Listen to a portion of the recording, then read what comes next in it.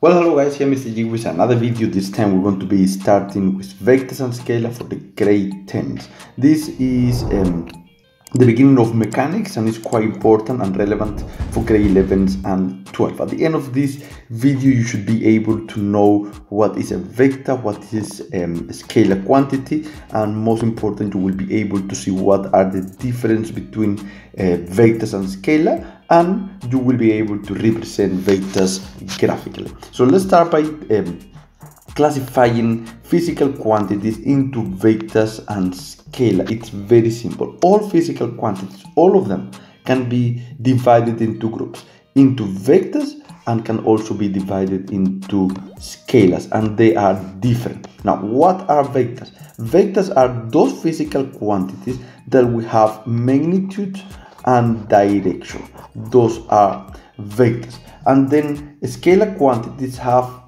or are those physical quantities that only has magnitude. Now, in case of the vectors, having a magnitude and direction means that are those physical quantities that does not get well expressed if you don't mention the direction. For instance, when we're speaking about force, this is a simple example. When you speak about a force being applied on an object, it doesn't get well expressed if you say that the force is 5 Newton only, right? Because you need for this physical quantity to get well expressed, you'll have to give a direction. It is being applied a force of 5 Newton on a box to the right. For instance, now this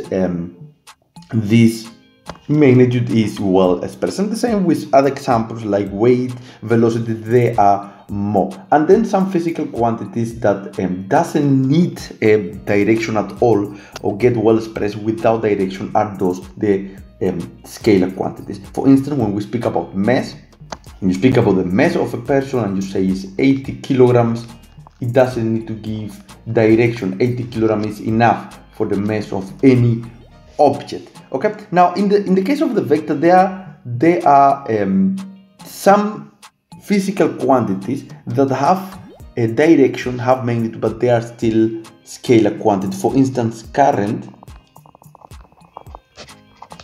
is an exception to a vector quantity because current have a direction, has a magnitude. When you speak about current in electric circuit, if we do that real fast and you all did the electric circuit, this one is a very short circuit, for instance, and then you know that current have a direction and it's flowing from one direction to another, but this current does not have it is not a vector, it is a scalar quantity. That is one exception. It is a scalar quantity that is current. Okay, so this is in terms of classifying physical quantities. Now let's go to vectors. Let's speak about vectors because that is the main purpose of this lesson here. Vector quantities are going to be represented with the letter or the symbol of that specific physical quantity plus a small arrow pointing to the right on top of the symbol. So if you study and you see any physical quantity with a symbol on top, which is a small arrow, that means that specific physical quantity is a vector. For instance, if we want to weight, which was one of the examples previously here, you go to this example of weight here. If you want to represent weight, the symbol for weight is W. All right. So to know that this is a vector quantity, we have a small arrow pointing to the right on top of the W. That means that this physical quantity is a vector quantity. If you study a certain books from out of South Africa, which it may happen, then it may be that they don't use the arrow on top, but they use the bold notation. So for instance, the bold notation will represent also a vector quantity. Okay, but it is important that here in South Africa we are using the symbol of the specific physical quantity with the arrow on top. Now be careful because vectors has magnitude and direction, isn't it? We spoke about that just now. Magnitude and direction. So if you see certain physical quantity like W, which is the example we just used, and you only see the symbol without the arrow on top, then we are referring to the magnitude of that physical quantity. For example, let's say that weight is equal to 5 Newton. It means that this direction is not taken into consideration. We are only referring to the magnitude of that physical quantity, even though it is a vector quantity. So this is quite important, guys. Now, in terms of representing graphically the vector quantities, now when we're representing vector quantities graphically, we're going to use an arrow in which the head of the arrow, as is indicated here, will give you the direction of the physical quantity. That is quite important. And then the length of the arrow, when you measure the length of the tail of the arrow to the head of the arrow, that will give you the magnitude of the vector. So that one is important to have in mind. Now, when you drawing a vector or you representing a vector graphically, you need to have a scale. You need a scale so you can represent the magnitude of those of that physical quantity using an arrow. For example, let's use a simple example on this side here, and let's say you have to represent graphically a vector. Let's write here example there, and let's say you have to represent a vector which is a force equal to 20 Newton to the right. This is a 2, not 20 Newton to the right. To the right, there is the direction given for that physical quantities, and then you have to represent graphically that 20 newtons to the right. The first thing you have to do is to get a scale. Now, the scale can be done by you, but sometimes it's going to be given by your teacher, and then you have to respect the scale that you're using. Remember, you have to convert this one into centimeters so you can have it or represent it in your notebook. So let's say, for instance, we are going to say that 5 Newton will be represented or equivalent to 1 centimeters. So we can draw it actually accurately in the book. So now if we do that, we say 20 Newton is how many centimeters? And here you need to do a cross product there, so you know how many centimeters will be 20 Newton. Guys, this is a really easy example. In this case, x is going to be equal to 4 centimeters. So the vector which we are going to draw that represents the 20 Newton is going to be 4 centimeters to the right, according to the drawing. So if we come here, we take a ruler. You need a ruler for this one, guys, and you're going to start from that side. You are going to draw, make sure you have 4 centimeters in the right direction. In this case, we're using the right. Now the head, let me erase that. The head, be careful.